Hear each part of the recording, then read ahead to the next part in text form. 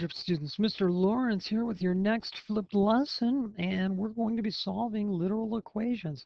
Now, some of you are going to look at this and go, I don't get it, but actually it's super duper simple. Look, if you know how to solve an equation like this,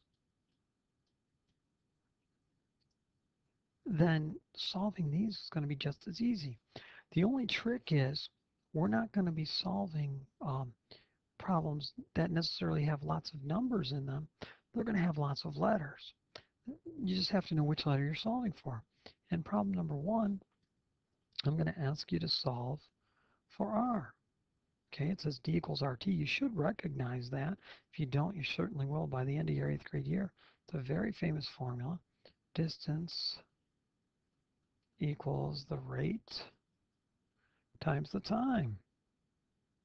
And, you know, for example, if you are driving at 60 miles an hour for 3 hours, well, what distance have you gone? Well, of course, 180 miles an hour. Or, excuse me, 180 miles. 60 miles per hour times 1 hour, 3 hours, ends up being 180 miles. Okay, so we're going to solve for r in this problem. I'm going to circle r, it's my variable, and I'm going to treat the t and the d as variables, or excuse me, as constants. They're not variables in this case. So, what's our goal? To get the r alone. What number is keeping the r alone from being alone? The t. How is it attached? Well, multiplication. How do you undo that? Well, I'm going to divide. What number should I divide by? Yt, of course. And I have to do it to both sides. So the rate is going to equal the distance divided by the time. And there you go. So in other words, if you know how far you went and how long it took you to get there, you can figure out how fast you were going. That's what that tells you. Problem number 2 should look familiar from last year. C equals pi d. The circumference of a circle can be found by multiplying pi times the diameter of the circle.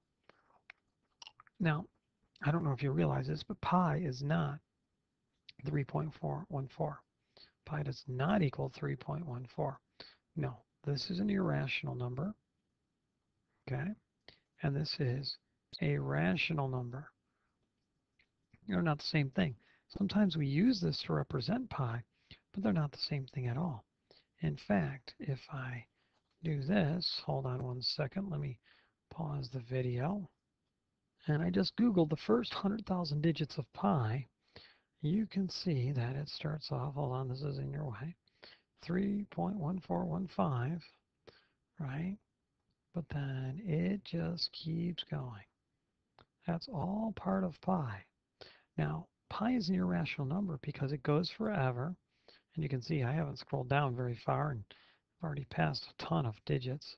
It just keeps going, going, going, and there's no pattern to the repetition. Like, for example, you see right here, I have some ones repeating, right? But then there's no pattern to it. It goes 111, 2599, 6028. There's a 1, but it doesn't start over with 3 ones. It goes 1839, and it just, there is no pattern to it.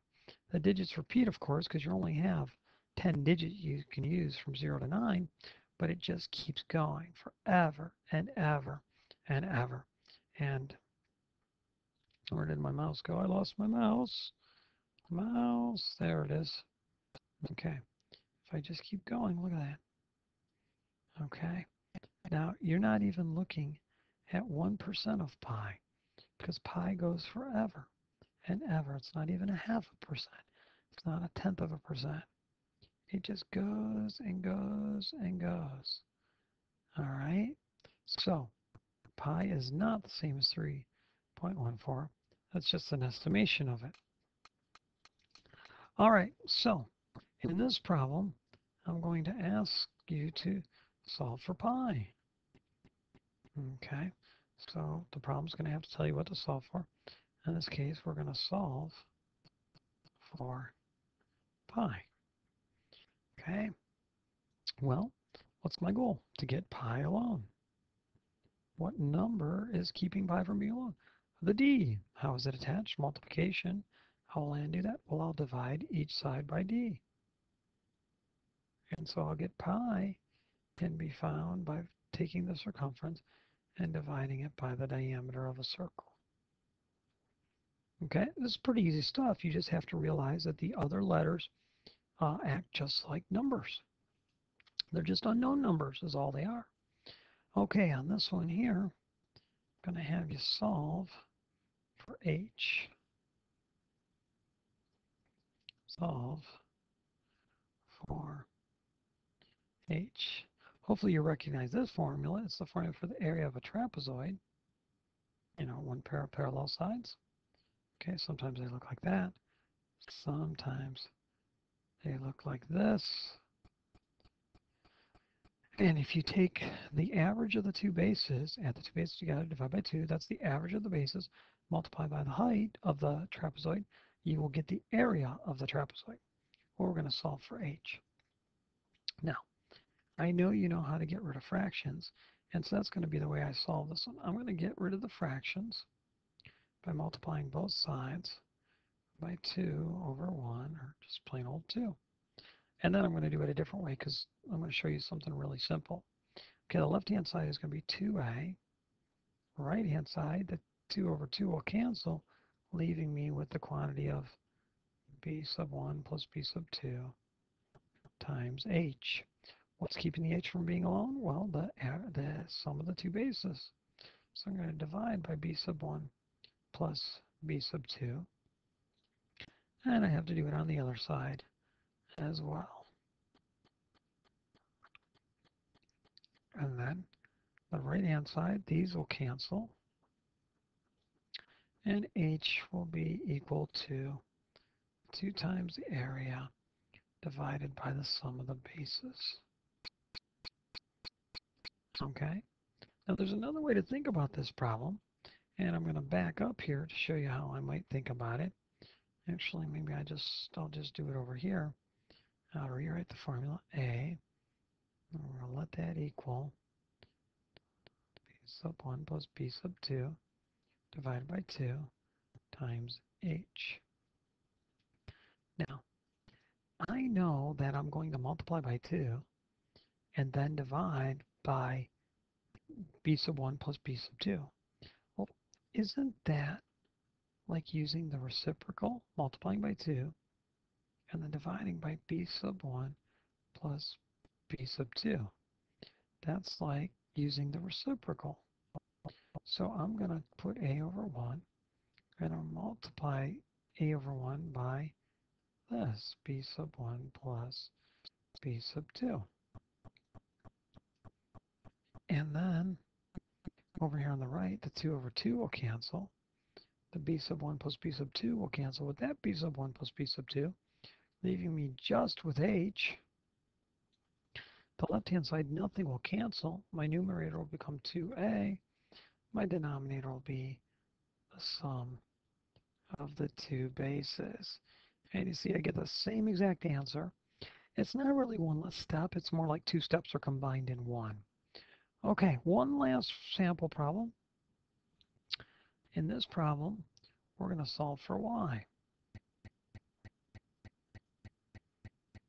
This will actually turn our equation into a very special form of a linear equation that we're going to be using a lot of later on.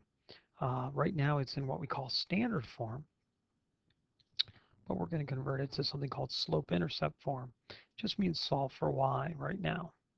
So I'm going to circle the y. And I ask myself, what's my goal? Well, to get the y alone.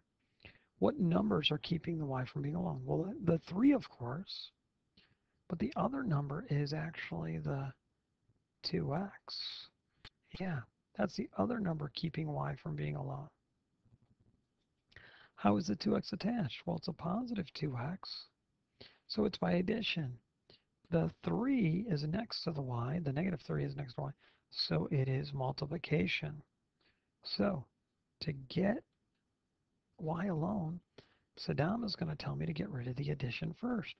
So I'm going to subtract 2x from both sides. The left-hand side is going to become negative 3y. Now the right-hand side, some of you are going to have trouble with, but pay attention. Are they like terms? Are 6 and 2x like terms? No, of course they're not. They can't be put together. They're not like terms. So I'm just going to write it down. Now you have two choices. You could write down 6 minus 2x, and that would be perfectly acceptable. I'm going to suggest to you that you write down minus 2x plus 6. It's the same thing as 6 minus 2x, but down the road, this way will help keep you from making a mistake. Okay, I'm not going to go into the mistake right now. I'm just going to suggest to write the x term first. You will not lose points if you don't write the x term first, but I'm telling you it'll be easier later. Okay, y is still not alone. I have a negative 3 attached to it by multiplication, so I'll divide by negative 3. And you have to be careful here. Make sure you divide both terms by negative 3.